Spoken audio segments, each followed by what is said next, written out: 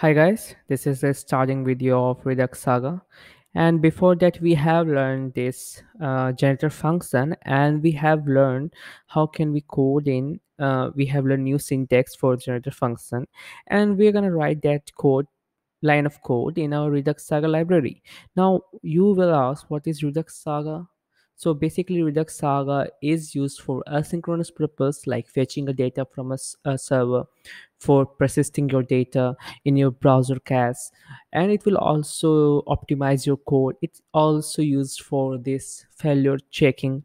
Now in here we're gonna first of all install our Redux Saga into our repo. So in here, in our code sandbox, I'm going to use this Redux Saga. And if you're using your command prompt or the Visual Studio Code, just type in the command npm space space redux hyphen saga, and it will be installed into your repo. Now let's just start with our store.js. Now in here, as I have said that Redux Saga is basically used for middleware, right? Like whenever you dispatch some action and it will go to the reducer, in between there is a middleware, like it will do some functionality, and it will change your output and give it to the reducer. Now in here, what it does, we are going to import this create saga middleware from Redux Saga.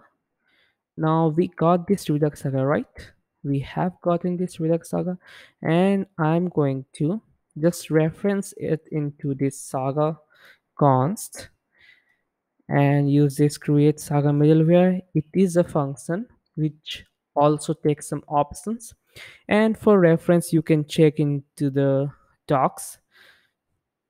So in here I have installed this, sorry, I have referred this const saga. Now in here what you can do, you can initiate here this saga. Now first of all, whenever you do this, it will be run through this store, and if you use before that saga dot run, it will not be used. Okay, so it will give an error, right? Here, as you can see in here, it will give an error. Before running a saga, you must mount the saga middleware on the store using apply middleware. So it means that we have to use this after this. Now if you used, it will again give an error because you haven't provided any saga in here. Okay, so better to comment out this code for now. We're gonna see what we can do in the next session maybe. Now in here I'm going to create a new repo called, sorry, new directory called sagas, because there may be a chance, or it will be like you have to create more than one saga. That's why. So why I'm saying saga, so saga is, okay, let's see what it is. So we are building one saga for fetch fits dot saga dot js. Okay, there's no problem with that. We have just created a file. Now in here we are going to create two generator function. You can create any, like any number of generator function, but there are two category of generator function we're gonna build for a saga.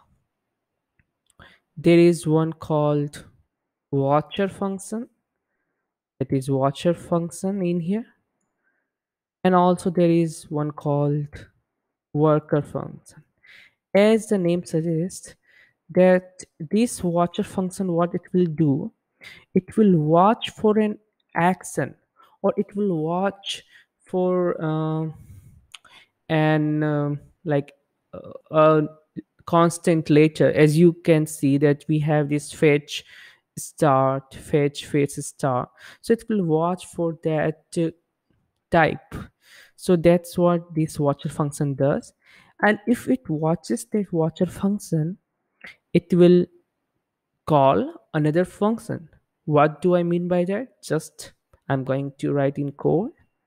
So as the name suggests, I'm going to write as the name, like function star watch fetch uh, fetch fits. So I have just created a name, function name as the name suggests. It will watch for a fetch fits. Now in here we are gonna use yield, as I have said. For generator function we have yield.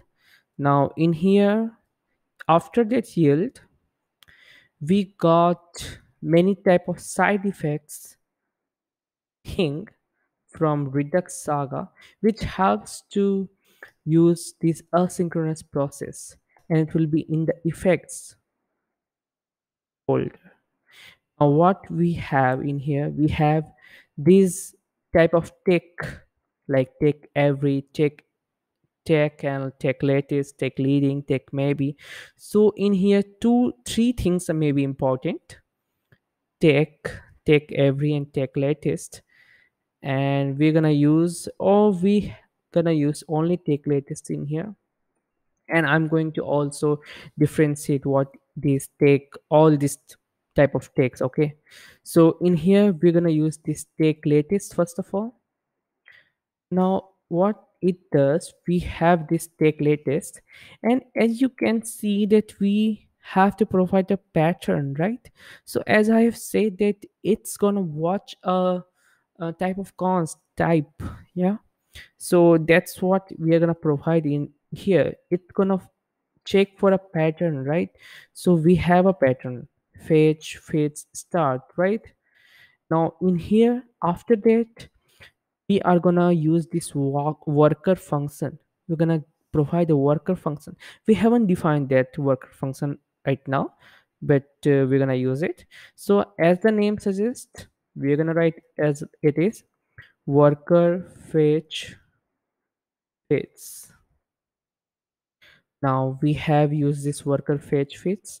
Now I'm going to create a function of worker fetch fits. Now in here we will have a we will have parameters of this fetch fetch start, like we have this type, and if it has some payload it will be there. You can provide, like it will have a type in here, and it will also have a payload. If this function that we have made in our action.js, right, in here as you can see, this has a type. So it will have a type and payload, but we don't need any type or payload for now. So I'm not going to write anything in here, but you have. Okay. Now in here, we're gonna write for success and failure, right? We're gonna write for we're gonna fetch the data in here. So first of all, we're gonna use this try catch block, and E for error is if there is an error. Now in here I'm going to use a new effect called put.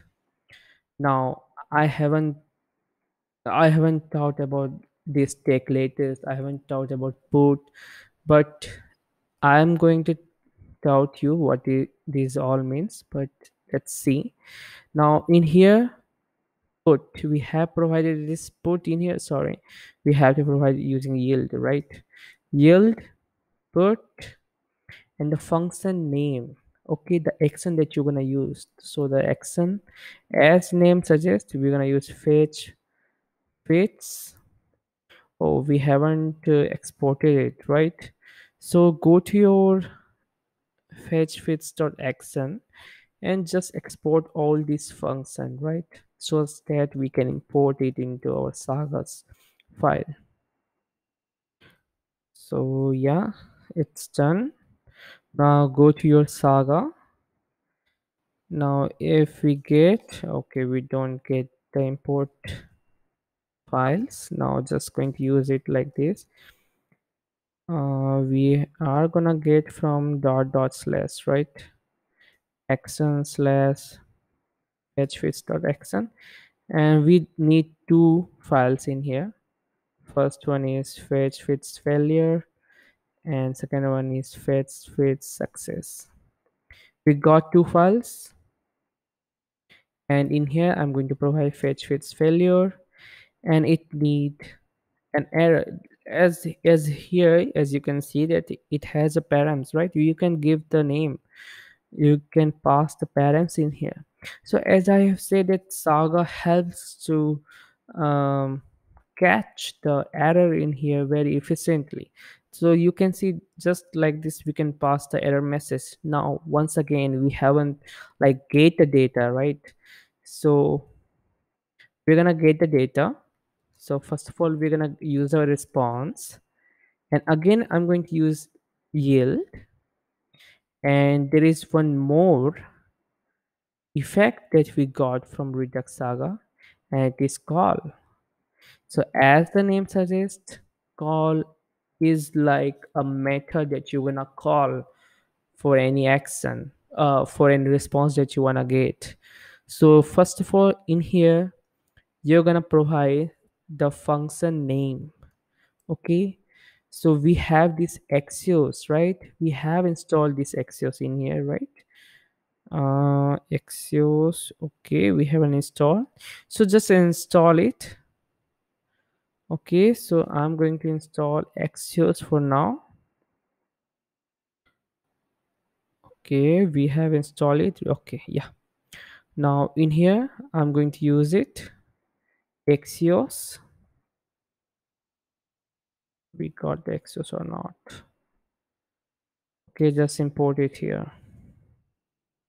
So import Axios from Axios. Now we got the Axios, right? Axios.get we need.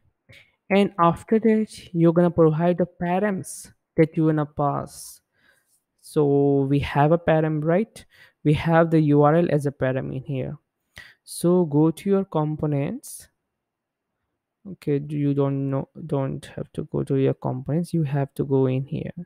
Okay, just copy this file, sorry, copy this URL, and in here you can just pass in here like it is. Now what happens as you have done this, if we got the data, we're gonna again use this yield put for dispatching the action. Of we if we got an error, we're gonna use we have this yield put fetch fits failure, right? So again we're gonna use this yield. Again you're gonna use, so as the name suggests, you got the idea of about put. Yeah, it used for dispatching the action. In in what redux-thunk we have used this dispatch, right? This dispatch to dispatch the action. In here we have put for dispatching the action. So in here we're gonna use fetch fits success, and the name, oh sorry, and the data in here. Just like this we have made our watcher function and worker function. So now in the next video we're gonna see that we have built this a watcher function and the worker function, but we haven't dispatched the action. So in the next video we're gonna dispatch the action and see what it does. That's all for now. Thanks.